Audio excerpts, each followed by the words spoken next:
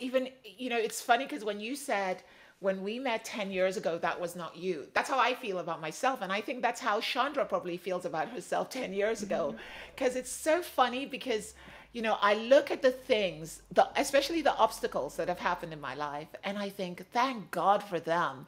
Because without them, I would not be the person I am today and be able to be here today and to have the confidence and all that. And you start realizing that a lot of the things that you actually think were obstacles have made you grow so much, and you're a total different person from who you were then.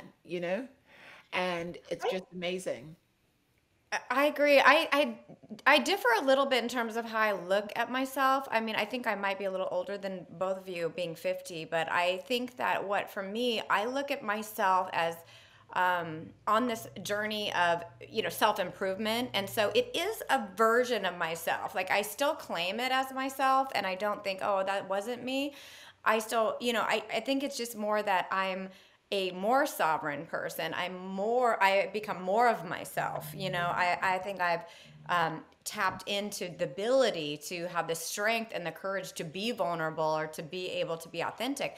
And I think in entertainment, that is what actually has seemed to be the thing that resonates the most with people. Erin, you going out with your real story is going to connect with people on a deeper level than, just entertaining them with, something funny or something. It's like it may even be funny, but it's based in reality. It's based on something they can totally identify with and potentially relate to if they went through it themselves. Yeah, what's funny is when I was doing comedy all the time, and of course, like the pandemic has changed all of that, but when I was doing stand up, I kept being told like to reject my femininity, basically, to like be less of a girl. People won't listen to you. You won't be taken seriously. Like the guys' girlfriends in the audience aren't gonna like you if you wear a dress, and you have to be like a guy. So like I kind of rejected that part of myself and would go on stage wearing like jeans and combat boots and flannels and stuff like that. And I bought into that idea. I believed the people that were saying this because, they've been doing this for longer than I have. Like, I'm sure they know. And it's so weird, like, realizing the parts of me that I was like, no, that's not acceptable. That's not me. And this is going to be me now. And kind of like where I'm at now, just integrating all of it.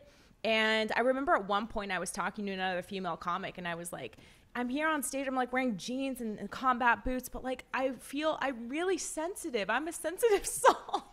And feeling like I couldn't be that as a comedian, that I just like, and now it's like with the podcast, I get to do all of that. And then I get to like collaborate with, women like you that also do these similar things and talk about similar things and also are interested in, the holistic approach to being a person. And I think that's kind of awesome. I always admire people who just don't give any fucks, right? Like they just don't care that, if they want to wear a skirt, they wear a skirt, And I think it's so wonderful to hear that you've embraced that, those aspects of yourself, because as we get older, we have to have a balance of the masculine and feminine energy. We can't override, one over the other, or we can get out of balance. And as actual females, to listen to the patriarchy about that is sending us down the wrong road, and we don't even know it because we're just wanting to trust, but ultimately the trust has to come from within. So that's so great that you were able to find that for yourself and be able to go, this isn't feeling right to me. This isn't who I am. I'm not going to just, be a guy. I'm not a guy. I'm not going to be a guy on stage or whatever. Yeah, Yeah, and Chandra, that's really. Go on, Erin. Go on. oh, I said, I was just gonna say, the people that were giving me that advice, want to guess how many of them were successful women? Right? None. Right? None None. of them. Yeah. They're all men. No. Like I Well, think that's and another. that's why Amanda and I are so committed to doing this to help other women, right?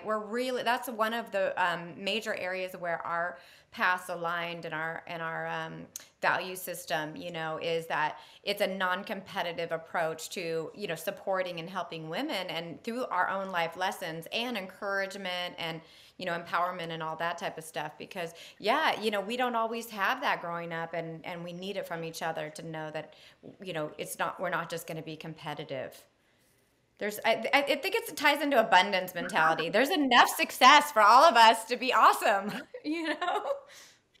Yeah, and I think I think in general we are realizing that in the world because especially with digitalization of everything, we've realized that there's so much opportunity for everyone. You don't need any. I felt like before people felt like the avenues to success were limited.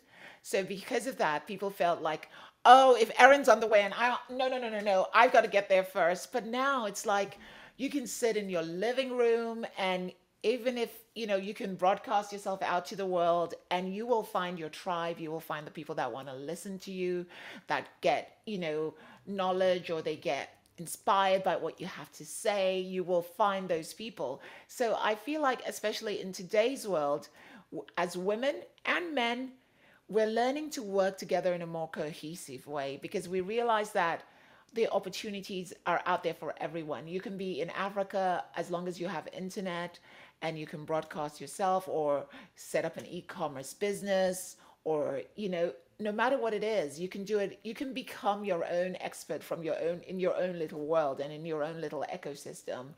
And if anybody thinks you should fit into a round hole and you're a square, why should you fit in that round hole? Just go find people that like squares that want to fit into square holes or like squares that fit in round holes. I mean, I don't know, but you know what I mean? It's like it's such a different There's a lot of opportunity for entrepreneurs, and I think that that's the greatest thing about the internet is that it's leveled a lot of the playing field. And if you're not successful, it may be that you have to look at what you're doing or not doing, as opposed to there's limited, resources or limited abundance, like only certain number of people can be successful. So if you're not one of those, then it's the outside world. No, it's what you create, what you co-create anyway, and the platforms available. So that's where I think we all probably align is knowing that we have to create some of our own reality when it comes to this stuff. Yeah, totally agree with that.